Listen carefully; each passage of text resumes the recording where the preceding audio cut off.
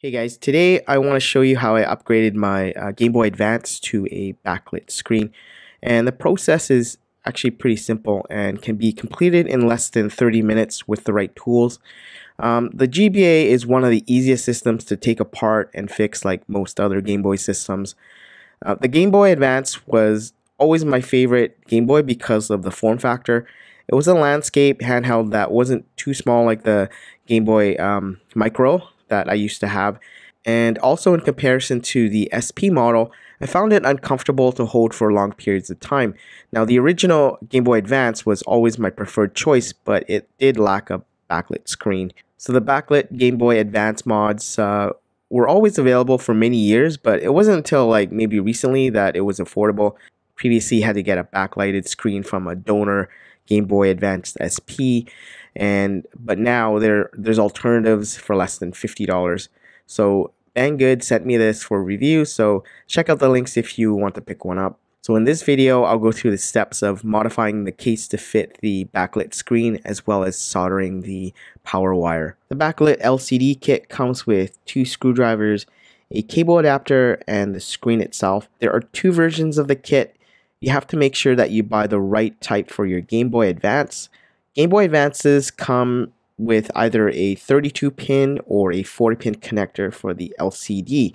And the kits that have the LCD itself, the LCD screen is the same. The only difference is really the adapter that it comes with. Either it's a 40 or 32-pin, and it really depends on the Game Boy Advance that you have.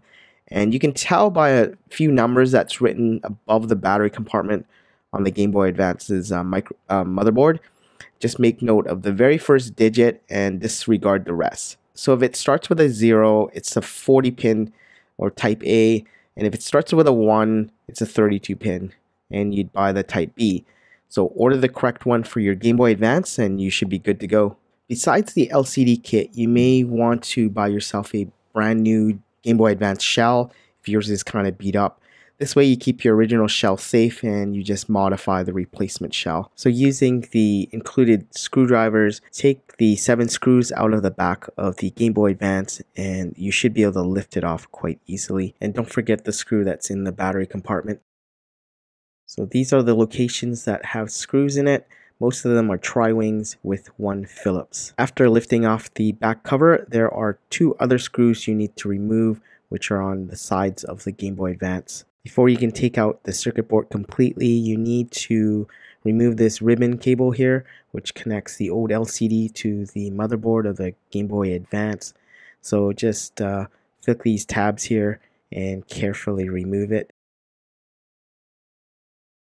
And to take out the old LCD screen, all you have to do is basically twist the case a bit. If the screen is held in with some adhesive tape, and as you twist it, it should start loosening up and eventually it will pop out.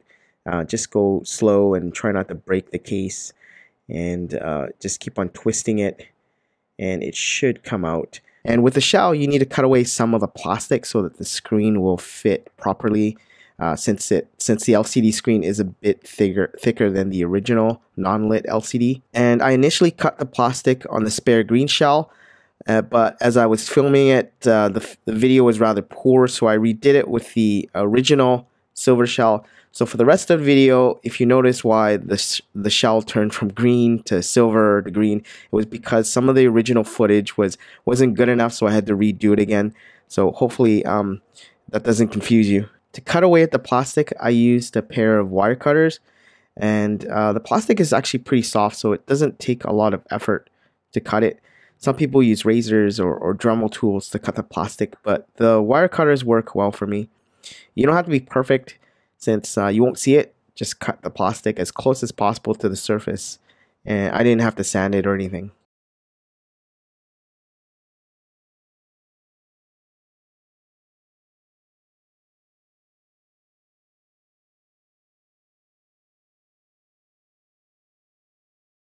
And in this picture, I marked out the areas where I cut off all the plastic using a Sharpie. So this gives you an idea what you need to cut away, and make sure that you get it as close as possible to the surface. This way that your LCD screen will have more room. Like I mentioned earlier, the new screen is a bit thicker, so space will be tighter. The adapter's flat wire will have to be placed and folded so that it won't interfere when closing the case. For the thickest part of the adapter, I actually tried to place it between the cartridge connector and that chip. I then used some tape to hold it in place so that when I place it, it doesn't move around. And for this portion right here, you want to fold it and then hold it down with some tape. Next, it's time to solder the red wire to the circuit board. Pre-tin this area with some solder, and this way it'll be a lot easier for you to solder on the red wire. So I'm just going to add a little bit of solder right in this area. Unfortunately, I didn't notice my hand blocking the view, so I didn't really film this part where I was soldering the actual wire. So sorry about that. You basically solder the red wire to this point on the circuit board, and this is what powers the LCD screen. Put it back together by doing the reverse of taking it apart. You can install a nice glass screen too if you want to splurge a little. So after 15 years, my Game Boy Advance finally has a backlit screen. Since the Game Boy Advance can play the whole Game Boy library from Game Boy to Game Boy Color and Game Boy Advance cartridges, it basically replaces my previous favorite handheld, which was the GB Boy Color, which was a Chinese kind of clone of the Game Boy, and it played Game Boy and Game Boy Color carts. The backlit kits are affordable and relatively easy to install, requiring very little soldering. If you want to pick up a new shell or the backlight, check out the links in the description. Anyways, that's it for this video.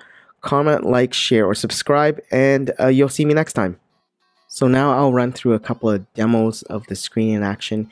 It actually looks a little better than what you're seeing right now. I'm filming this through my camera, and it kind of makes it look a little bit, it doesn't really look like this in real life, so it actually looks a lot better than when I'm looking at it. So you're seeing a lot of compression and you see some lines and stuff, but in real life, take my word for it, it actually looks pretty good.